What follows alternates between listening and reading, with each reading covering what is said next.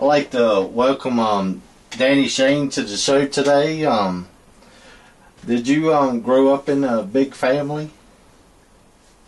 Oh boy, that's a great question. Actually, it's not such a simple answer, my friend.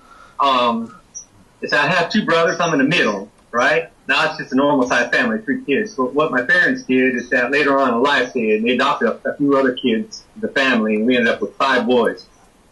So it was kind of a medium sized, almost big family. All boys though, a lot of testosterone, a lot of energy. What can you tell people about your music? My music, the music sound is very country, kind of like the long styles of Kenny Chesney or Phil McKee, that kind of stuff. A little bit rock style country with ballads mixed in between. You know, you can slow things down and dance with your loved one. But I like to mix the lyrics a little bit with Spanish and English. And the reason for that is that I'm trying to see if I can, that my music might serve as like a cultural bridge between Spanish speakers and non-Spanish speakers in a musical way. So, but the musical sound is true to the country style, just mix it up a little bit of lyrics so that maybe some people who aren't so fluent with the Spanish, I'm sorry, not so fluent with English can understand the lyrics as well. Because, you know, music country is always telling a story, right? And if you don't understand the story, you kind of miss the whole point sometimes, right? Yeah. You're like trying to build a bridge for different cultures. Absolutely, absolutely. Because I noticed not only me, but I've been noticing other artists that out of Nashville, country artists who try to make a little bit more of a connection with the Latinos in America in particular, right? And they're doing it a little bit on the soft side, but trying to open up that door.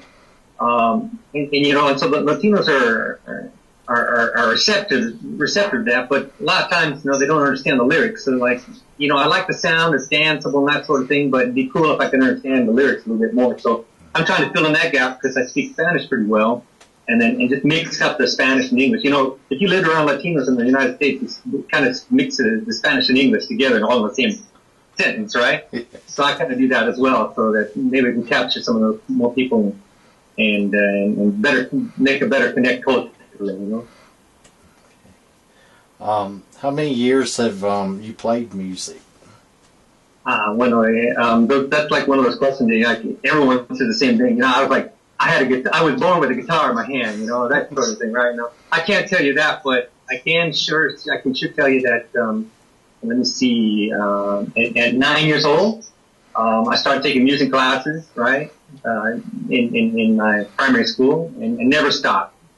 I studied through the school system, private school system, from primary school to high school, and went later on to university and continued to play and study. And the styles of music that I was typically studying was symphonic music, right? Classic music, because I played trumpet. And then I had my alter ego side, because I'm kind of a product of the 60s and 70s, so those great rock bands from those times and that evolution from Led Zeppelin, and a little bit later on the new revolutionary style of the rock bands, kind of like Van Halen, right?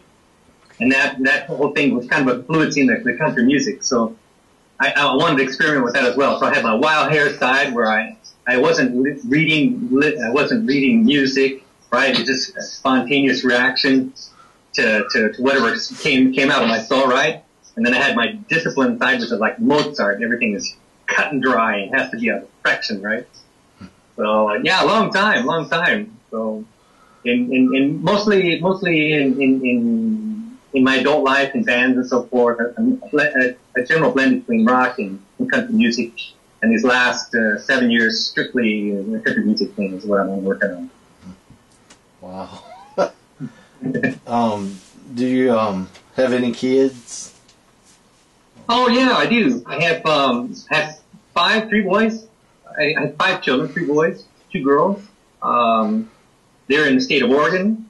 3 of them are out of the house. The other 2 are finishing up high school. And So yeah, it's kind of a big family for American family, right? You know, kind of top things off at 2 kids and a dog, right? You know, I decided to go for 5. I don't know, I'm a little bit crazy, I guess. What do you like to do in your spare time? Spare time, aside from music, which is what I usually do in my spare time. I love listening to music. I love playing it. If I can't hear it live, then I've got my favorite tunes here that I listen to. Aside from that, I love the outdoors. You know, I grew up in a rural environment in Southern Oregon. I love the mountains. I love the fishing. I love the hunting. I just love that nature connect, you know. Rafting, kayaking, all those sorts of things I love to do. Down here in Peru where I'm at, I can't do as much of that stuff because I'm in the Amazonian jungle, right? So we have a lot of mountains close by. We've got a lot of water where you can do a lot of great fishing. Where do you see yourself in 10 years? 10 years. I hope that I don't look any older. That would be cool.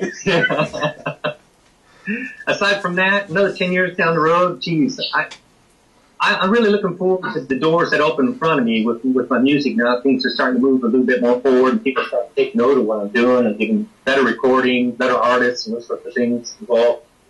I'm looking forward to those cool relationships, you know, meeting new friends, getting out there and travel a little bit more. I hope that in 10 years that maybe I've made somewhat of a contribution, a positive contribution in connecting the Spanish-speaking world with the United States, right?